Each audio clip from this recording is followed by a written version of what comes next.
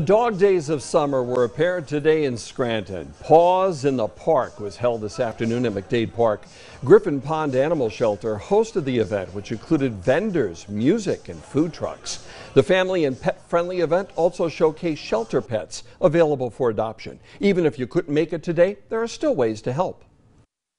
Shelter's still accepting donations. We still have a lot of animals up for adoption. You can visit our website, visit our Facebook page. We're always on social media, just trying to spread the word and trying to get some animals adopted.